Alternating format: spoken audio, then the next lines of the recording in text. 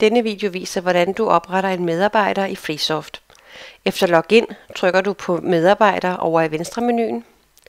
Her kan du vælge at redigere en eksisterende medarbejder, eller du går ind og tilføje en ny. Så udfylder du med personens data,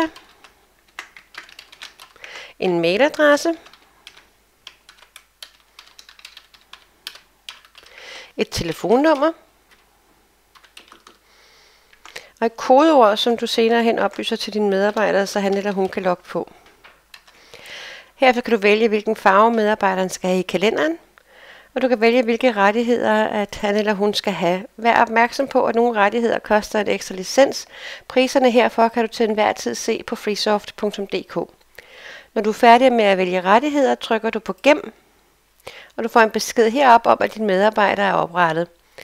Så kan du gå tilbage og trykke på medarbejder, og igen enten tilføje en ny eller redigere de medarbejdere, du har oprettet i forvejen.